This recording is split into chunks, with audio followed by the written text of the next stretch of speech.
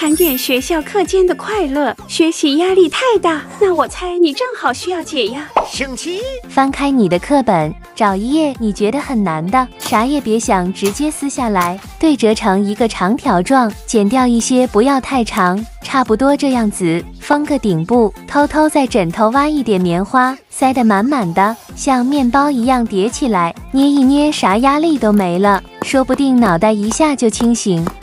星期三，随便找一张纸，画出几个圆圈，写上各个科目，贴上一层保护膜，一个一个剪出来，垃圾袋来一个，捏成一个小圆团，嘎吱嘎吱响。你最讨厌哪个科目呢？贴上去，捏捏捏，给你一个小锤锤，瞬间压力没了。星期四，玩点粘土，老师应该不介意吧？直接塞进去袋子里面，封个口，贴上科目，压力大就捏一捏，重点还能挤痘痘，哈哈哈！这颗有点硬，爆开瞬间太爽了，不信你去试试。星期五，剪出两个长条状，对折一下，变成一个长条状，两个合并在一起，贴个双面胶，粘到不会太黏就可以。简简单单的切切乐，赶紧@你的猪猪给你做。